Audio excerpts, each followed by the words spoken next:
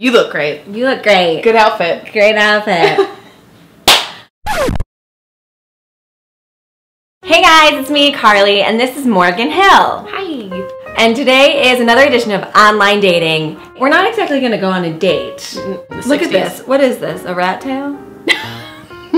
It's like Taylor Hanson circa 1997. Oh my god. Okay, here's a question I have for you. Okay. How do you communicate to a guy that like maybe you want to make love instead of having sex? And can you use the words make love? I would say something like, let's just slow it down a little bit. Oh, that's a good one. I have to burp.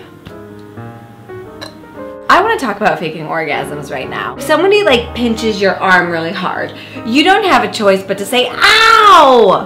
Right? But if I like pinch your arm and it's like hurting a little bit, but it's not to the point of pain, you can still be like, ouch, ouch, ouch, ouch. It's still hurting, but you're not urged to say ouch.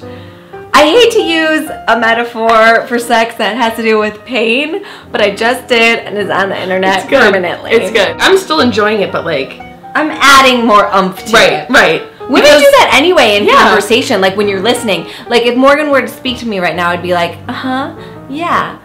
Cool. Like women do that anyway to make the other person know that they're listening to them. It's the same thing in bed. Like I'm not faking an orgasm. I'm just communicating to you that this is nice and also I'm in love with you. And don't tell anyone we had sex, but I'm gonna tell everybody. Come on, my dad watches this vlog. What date would you allow the guy to pay for it all? Well, I definitely would let them pay for the first date, but I'll always pay for the pregnancy test.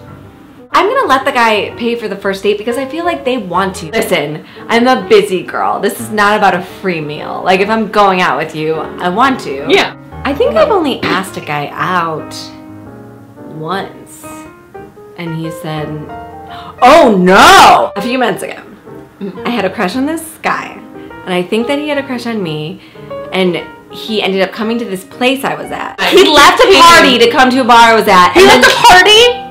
That's great. He came to the bar I was at and then we left and went to another bar. So I'm like, okay, I'm safe to tell him I have a crush on him, right? When you left the bar, it was just the two of you? Yeah. I like told him that I had a crush on him. I told him that my plan was to ask him out tonight and he seemed like very shocked and we like talked about it and then he... Shocked like flattered shocked? Shocked like, oh, I had no idea. And I was like, really? You're at this bar, it's 3:30 in the morning. You had no idea. So he ended up asking me out on a date.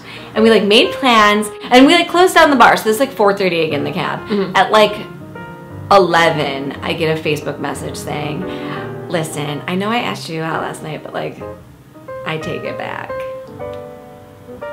Are you kidding? No. Morgan and I are good dry humpers, you guys. Great dry humpers. We shouldn't have to beg for this on the internet. Oh, we shouldn't. Subscribe.